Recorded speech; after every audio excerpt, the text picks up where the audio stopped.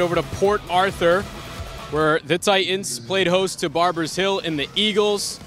Little coin toss at midfield. Those beautiful jerseys that the Titans have been wearing. Plenty of talent on this team. First play, throwing it all the way over to Kelby Blanchett. He's going to break out on a screen pass. Big hit, though. Oh! Look out. Ball on the ground. Ball security is job security. Turnover early in this one. Barbers Hill is going to take the rock.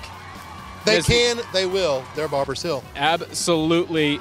And we're back with Port Arthur with the rock again. Nice throw from Sanders. Open space. It's again Blanchett. This time he's going to make a couple defenders miss. He's getting to the sideline. He's turning on the Jets, and he's in for 6.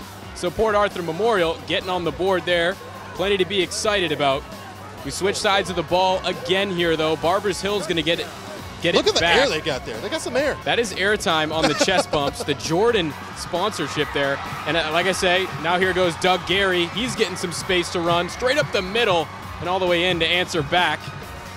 That puts the Eagles on the board. More chest bumps. Everybody getting in on the action. And then we go back to the other side of the ball one more time where it's the Titans. And again, Jamar Sanders and this connection with Kelby Blanchett. Real synergy here. He's airing this one out way downfield. Look at him go. And a great grab. That's just going to be striding it on in for 6 more. Gets tripped up there, but not before he gets his team a couple more points. Port Arthur dominant in this one again. They win the game 56-28 over the Eagles. The Titans were just outside of the top 10 in 5A Division I. I think with a dominating win like this, after they already took care of Lancaster, PAT, they might be in the top 10 next week. And you got to look out for Brian Morgan's team. We were excited about this Titan team. They were picked to win district, but then they had a rough time in their scrimmage. So we're thinking, uh-oh, maybe overrated? Well, you see that quarterback-wide receiver duo, and that is threatening without a doubt. 56 points anytime you're putting up that many points. So what else pointing out here?